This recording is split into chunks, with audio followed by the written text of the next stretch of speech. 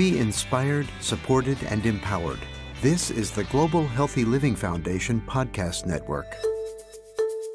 Welcome to The Health Advocates, a podcast that breaks down major health news of the week to help you make sense of it all. I'm Stephen Newmark, Director of Policy at the Global Healthy Living Foundation. And I'm Zoe Rothblatt, Associate Director of Community Outreach at GHLF. Our goal is to help you understand what's happening in the healthcare world to help you make informed decisions to live your best life.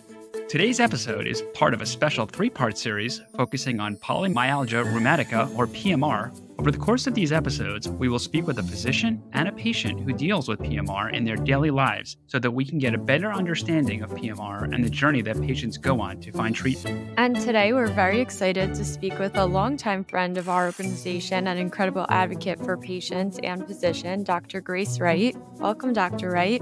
Thank you so much for having me. I'm so delighted to be here. Do you want to start by introducing yourself to our audience? Sure. So I am a consultant rheumatologist in New York City, and I see patients across the spectrum, trained in New York, actually, at the NYU School of Medicine, and served as clinical associate professor of medicine there, and really spend my time now in my practice as well as leading the amazing organization, the Association of Women in Rheumatology, in which we help fight for the rights of our physicians and our patients and educate across the spectrum about our diseases and the importance of equity in the management of rheumatic diseases. Well, thank you, Dr. Wright, for all you do and for joining us today to help us better understand polymyalgia rheumatica. Oh, it's my pleasure to be here. So let's begin. Dr. Wright, thank you again for joining us. So why don't we begin with the basics? What exactly is PMR, and how is it different from other types of arthritis? So as the name polymyalgia implies, this is a disease in which there is stiffness and achiness as people perceive it in their muscles. But the important muscles are in the shoulder area and in the hip area. So you may feel pain and stiffness that's in the neck, the shoulders, the upper arms, or in the hip and the thighs as well. And most often, this can be something that sort of gradually builds. But for some people, they get up one day and they're stiff. The things that make you aware of what that stiffness is you have difficulty getting up out of a chair. You find yourself using your arms to push up because your hip is so sore, or raising your arms up to brush your teeth, get some food, brush your hair. So it's a sort of thing that if you don't really think about it, you don't realize it's happening until you walk in sort of with this, oh my gosh, I have so much difficulty. I need to stretch and I'm in pain all the time. So a quick follow-up, is PMR curable or is it chronic? So PMR can be managed quite effectively. And for many people, we can treat them, get rid of symptoms, get them off medicines, and they go along quite happily. Others may need to be on a longer course of medicine. In fact, this disease tends to occur in the later ages, so in late 60s and 70s. And we say if you're younger than 50, then we should think of something else. But this is a disease that typically is seen in 50 years and older. So we have to think of other things that this could be. Is this osteoarthritis? Is this something that's affecting the spine and causing pinched nerves? A variety of things, but really, that's really how that starts and how we manage it. Can you tell us a little bit more about that diagnosis process? And is it easy to diagnose someone with PMR? You're saying it could mimic some other conditions, perhaps. And tell us how easy or difficult and what kind of things you look for. Yeah. So, typically a person would present to their primary care provider saying, I have pain or stiffness in my hips or my neck. And that is such a general complaint that often the first thought is this person has arthritis or a pinched nerve. And so they go down that path.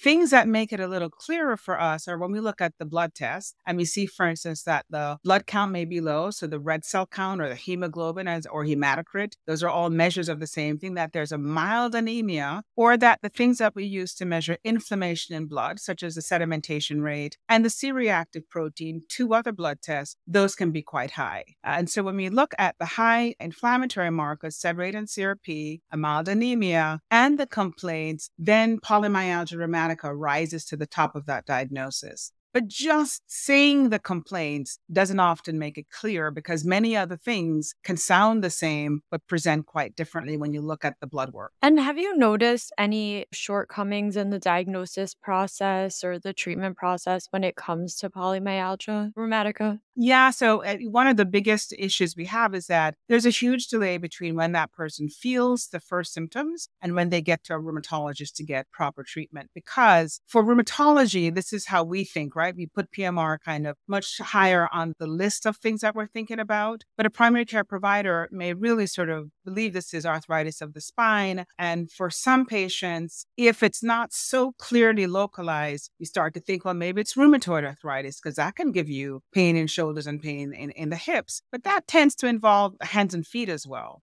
There's another area of diagnoses in which this can evolve called vasculitis, where the inflammation is actually in the blood vessels. And there are, in fact, some people who start off as PMR and evolve into giant cell arteritis, one of these kinds of vasculitis. So there may be quite a length of time between when you first feel symptoms and we come up with the right name. And that's time that we want to shorten so that you can get on treatment much more quickly.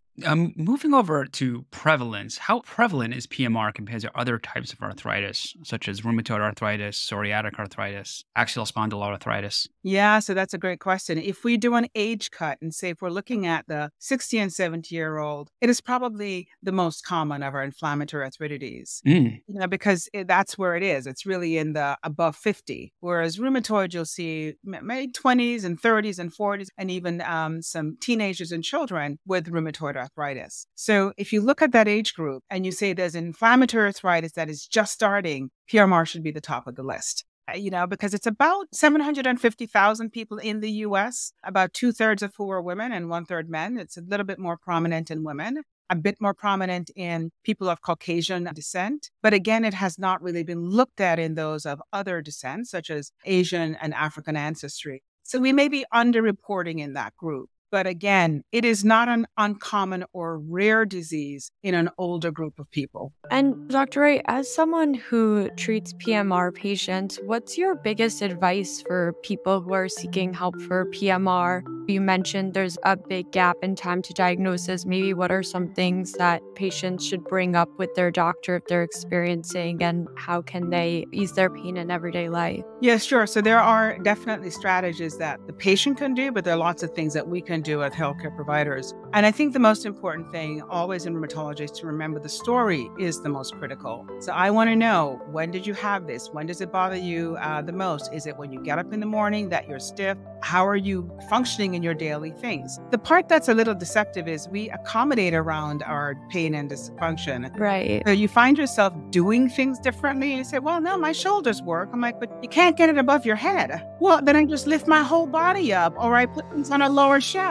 It doesn't make it go away. It's just that we've learned to sort of work around it. So it's really important to think about, have I changed the way I function in order to function? That becomes a key clue to me that there's something wrong, that my hips are stiffer, that my hips hurt. Am I doing fewer walks? Am I not taking the train or walking upstairs because I'm avoiding pain? Not just saying, well, I don't have pain because I figured out how to deal with it. That's just having the disease control you, not you controlling yourself and living outside of that. So it's important to really sort of think through that particular thing, because we hide things from ourselves. And then think, am I more fatigued? Because fatigue comes with this, so that I can come in with a list of carefully thought out things. Now, if somebody mentions that they think you have PMR, ask to see a rheumatologist, because we are a lot faster at honing to this diagnosis compared to all of the others that it could be.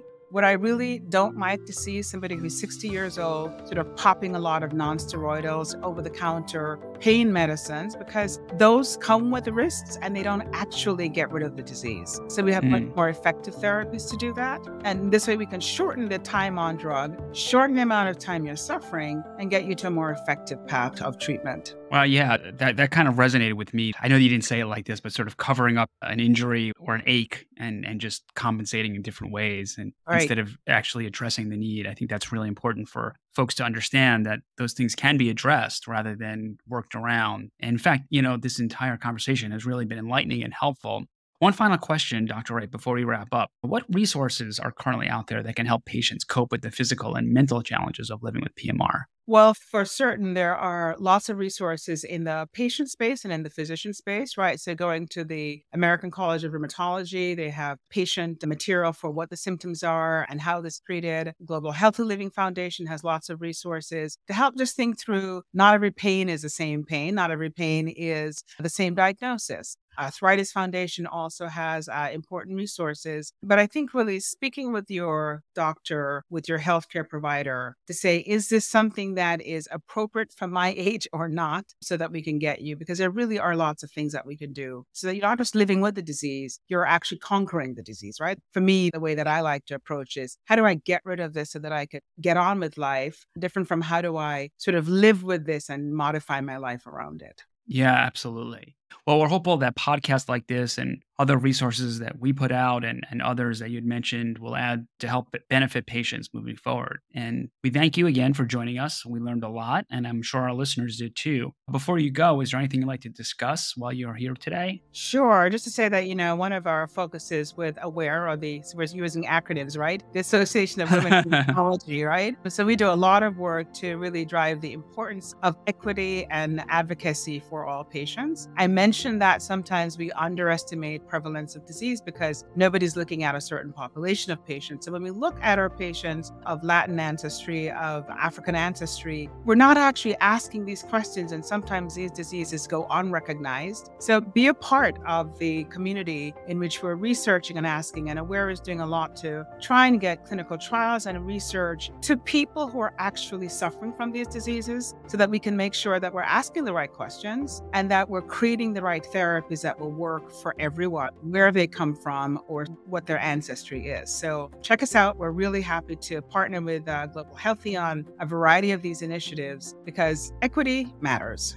Yeah, absolutely. It's certainly a topic that we've discussed a lot, and we've spoken a little bit about AWARE as well on this podcast. And so our listeners hopefully will know the great work that you guys are doing already. Thank you so much for joining us today and for helping break down PMR. I know while there are a lot of resources out there, there's still more conversation to be had, and we really appreciate your time. Thank you, Dr. Wright. Yeah, thank you so much. Thanks so much.